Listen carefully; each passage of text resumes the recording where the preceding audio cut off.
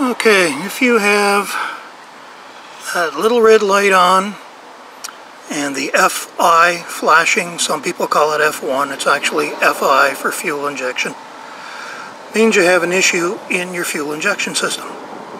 Same as a check engine light on a car. So now if you want the codes, it's actually quite easy. Back here in amongst all of your wires, you're going to find this white plug with a black cap on it.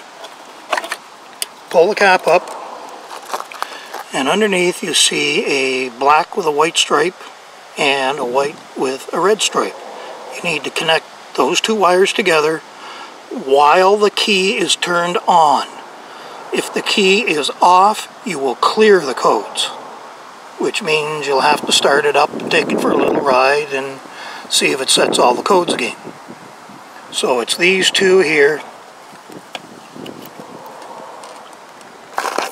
You can see there the black with white stripe by my thumb, and right beside it red or white with red stripe.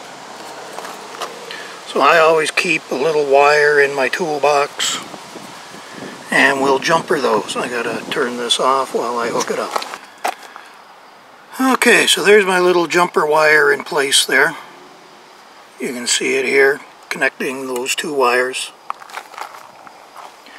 And now up here, we have a C46, which I'm gonna bet is that exhaust flapper valve. So I'm gonna clear it and see if removing it has fixed the issue. If so, then it should never set again because there's not going to be any flapper valve on it when we're done.